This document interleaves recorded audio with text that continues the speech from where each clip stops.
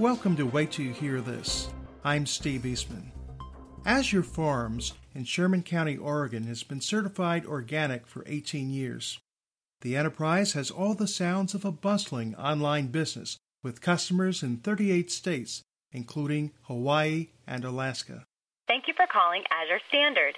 To leave a message for customer service, press 1 or remain on the line. To reach our other departments, press 2.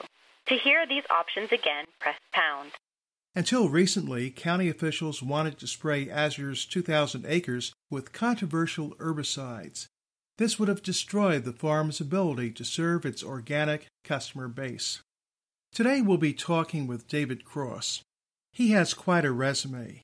He once ran for a seat in the British Parliament. He's been a guest presenter on QVC, and he's currently Director of Marketing for Azure. David, most counties have a Department of Economic Development, which is generally created to attract local jobs. Why did Sherman County want to effectively wipe out Azure with your nearly $6 million annual payroll? It almost sounds like there's got to be something going on behind the scenes. I don't think that Sherman County did want to wipe out Azure. I think that you're perhaps overstating the case a little there, Steve. But I can see where you're coming from. Azure had a few weeds on its organic farm. The methods that the county were proposing using was the spraying of some chemicals and perhaps the quarantine of the 2,000 acres, which would have involved the eradication of those weeds using toxic herbicides. I have heard rumors from people that, there's something else at play here. That's possible, but I'm personally, not going to speculate what that might be. I can't substantiate any rumors as to whether a large agrochemical company was behind this or anything. We're just kind of looking to deal with the facts here. Fair enough. I was wondering about the weeds growing on Azure farms. Are they really noxious or just assumed to be by people who haven't done their research? Both. To the average layperson, one weed is bothersome. There are a few that are actually classed as B-class noxious weeds, and those are the things that the Weed Management Board is specifically interested in. But certainly, there's been people posting pictures of weeds that are not noxious weeds. We've even seen pictures posted of weeds in fields that aren't even Azure's fields. So there's clearly a public opinion in the area, largely, I think, from farms who do use toxic herbicides to completely eradicate weeds on their property. And for an organic farmer, the idea of spraying noxious chemicals is quite repugnant to us. But I can also see the other side of the debate, that for a farm who doesn't want any weeds, the presence of any weed in our property is going to be a very abhorrent idea to them. So I think, the thing here is that it's about the two sides coming together. One, for us to make sure that our organic weed management protocols are working, and secondarily for the weed board to work with us and not listen to the hearsay from people that are not completely up to spec of what constitutes a noxious weed versus any other weed in the environment. One of the accusations I've seen online is that seeds from your weeds go airborne and are carried to neighboring fields. I believe we need to turn this issue around. Are nearby property owners doing anything to stop seeds from their genetically modified organisms, or GMOs, crops in this case, from drifting onto your land, out of consideration for your customers? Yeah, I think that's a good point to make. I have seen that kind of comment come up online. There are actually, for example, there are no GMO wheat seeds that are actually approved in the United States today. Are you referring to a specific other kind of GMO crop that is being grown? I guess I'm just talking from a general idea that there are a lot of GMO crops out there, and I just thought that since they seem to be almost dominant now, there must be some near you. But that's just talking from a general perspective. Steve, I think that kind of generalism is what's actually gone behind the debate to confuse and muddy some of the points. Certainly, there are GMO crops. There are certain types of GMO corn and stuff that is not grown near to us as far as we're aware of this. I think that the bigger problem here is the drifting of herbicides, toxic herbicides onto our property. And I also think that, the agricultural practices that are dumping bunches of certain types of fertilizers on these fields is actually having an effect on the groundwater. I'm glad things aren't as serious as some of the stories I've heard.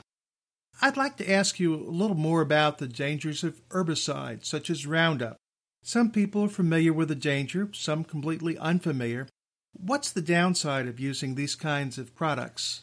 There's been a lot of studies done inside of Europe looking at the toxicity of Roundup. California recently, in April this year, mentioned that it was a probable human carcinogen, and they're now requiring a Measure 65 label to be put on it. So it requires a very small concentration of glyphosate in a system for it to start to become toxic. The specific complaints that we'd received from the county this year were not specifically looking at glyphosate, although that has been mentioned to us in the past by the county. They were looking at a couple of other herbicides. One of them is called Milestone. Now, the toxicity of Milestone is worse than glyphosate in Roundup.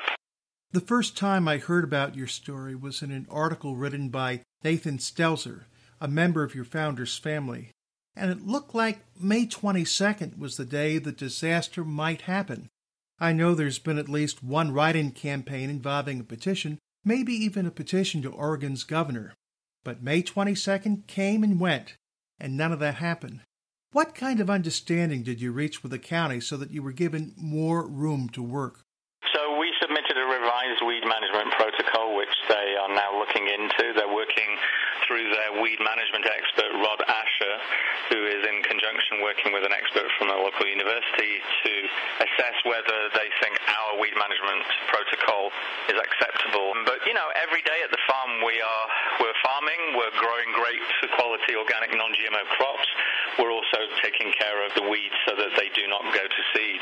The specific Oregon statute that is being used in this particular instance states that the weeds should be managed and not allowed to go to seed. That's something I wanted to ask you about. It seems to me there was a violation of the principle of original intent. The statute talks about controlling the weeds, not necessarily eradicating them. So maybe the county might be having trouble changing the wording without actually changing the wording, if you know what I mean. What do you think? The weed management expert, Rod Asher, by his own admission, says that he's not well trained in organic weed control practices, which is why they brought in a third-party outside expert. Rod's expertise is more in the management of weeds through herbicides and such. And so, we're very hopeful that our plan will be, first of all, accepted, but we're not waiting around for them to accept it. We're every day working those fields. I don't know if this would help you guys or not, but recently on the waittillyouhearthis.com website, we carried a story about an herbicide that's licensed to use the Roundup name in Austria. Its active ingredient is vinegar. Would it be possible to have some of that imported into Oregon and take care of the weed control needs you have? No need to. We're already in discussion with a company about that. The vinegar is specifically used in our case for a Canada thistle, which has got quite a deep tap root and it's got a kind of rhizomy root structure. Then certain applications of vinegar at the right time in the growing season can absolutely be a good thing, yeah. David, are there any other myths you'd like to bust about organic farming? As you've said, there's been a whole lot of misunderstanding. I'd like to give you one last chance to help people better understand what's going on before we close the interview. I would urge people to look at the real issue here for us, which is not about weeds. The real issue is the production and the distribution of high-quality organic food and the farming of organic food that does not destroy the environment and does not put dangerous pesticides and chemicals into our national food chain. David, I've enjoyed talking with you. Thanks for taking the time out of your busy schedule. I do appreciate it. Thank you so much. David Cross is Marketing Director of Azure Farms. You can learn more about this story by visiting the farm's website, azurestandard.com. This is Steve Eastman for Wait Till You Hear This. Discover more stories like this one on our website, waittillyouhearthis.com.